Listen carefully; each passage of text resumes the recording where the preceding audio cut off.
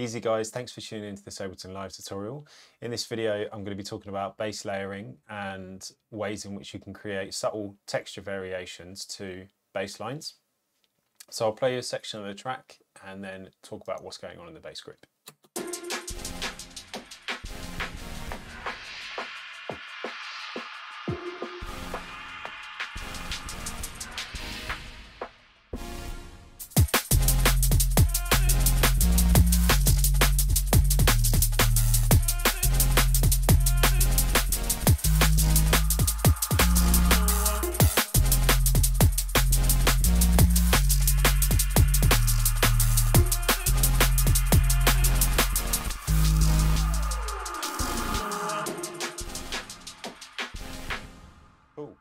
So jungly vibe, pretty deep bass that's going on, and as I said, I've used phase plant for this.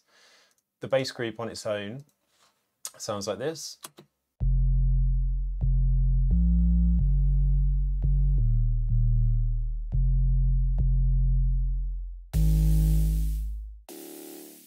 So I've got a sub layer, which is a preset in phase plant, which I've just adjusted a little bit.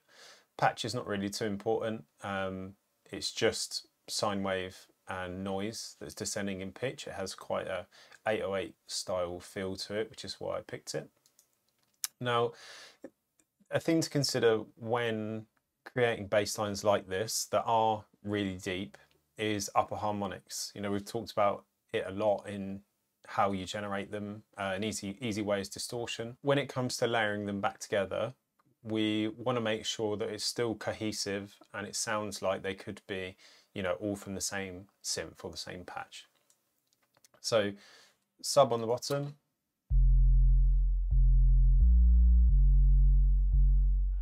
and it's got it doesn't have a delay actually, I thought it did, but it's very soft in the attack, which makes it quite nice, and it means that you don't have to be, you're not fighting with the kick when they overlap, because there's not really much of a transient on the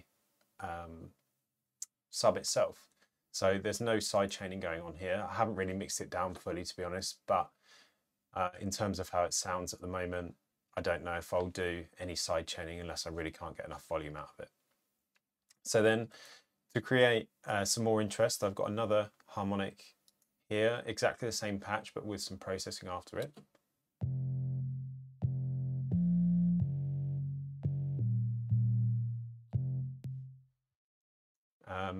So if I take the processing off, it is the same.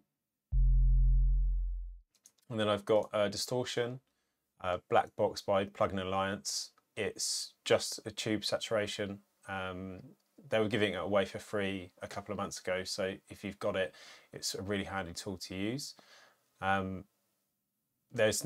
thing I like about it is there's no technical adjustment. It's just two types of tube which are in line, which means if you have one turned all the way down, you'll get no signal out the end because you're effectively turning it down earlier on or later on in the chain. And then after that, we've got a thermal, just on the default preset, and a multi-band section on here with triangle fold and nothing on the other two. So just going from 100 Hertz upwards. That really brings out that upper harmonic and it makes it quite resonant. Now I've got a reverb on there. Just to give it a little bit of space, and I've got that parallel on the channel so I can mix it between dry and wet signal. And then I've got an EQ on the end, dynamic EQ. So I've cut off the sub, and then I've got a node here which is just compressing that harmonic, or just reducing that harmonic that's sticking out. And it means that when the notes come up in the mix, it isn't too resonant because the perceived loudness will change as that happens. So that's what that's controlling there. So when it hits the higher note, it isn't popping out of the mix too much. It still sounds balanced. And then I've got one more at the bottom here.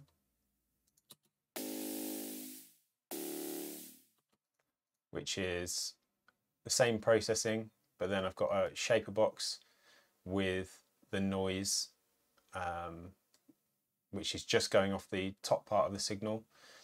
I've got bandpass on here, which I think that might be the default actually. And then the attack settings and release on the noise you can set as you like. A pretty cool tip is if you turn it all down to 0, it makes like a fluttery sound. He says. There you go, like that, which can be pretty sweet. But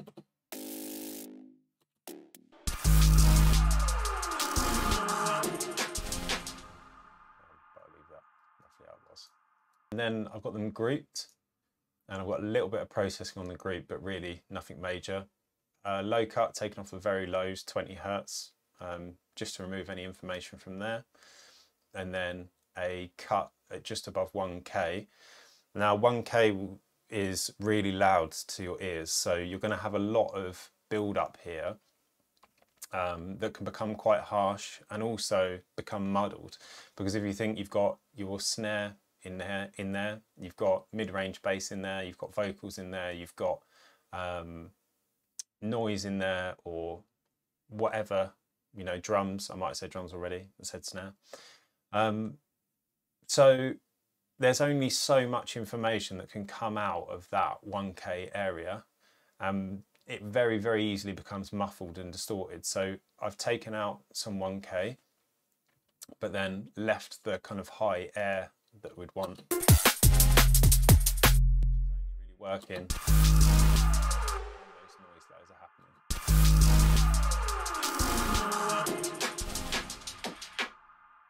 And we'll have a look at the other arrangement as well in terms of variation.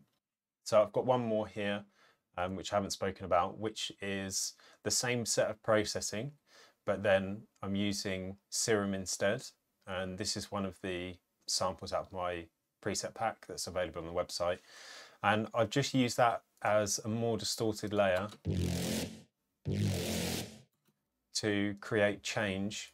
And you can see that throughout this 16-second 16 bar, it's flicking between these layers quite a lot to create a nice dynamic difference without changing the baseline. So I've done that, and then in the next 16 I've changed the baseline. So in terms of arrangement, we've got original idea, variation in texture on the first idea, and then a switch to a different style, a different melody in the baseline, so it keeps the track interesting. So I'll wrap it up there, and I'll play through this section so you can hear what's going on. Thanks again for watching, and I'll catch you in the next video.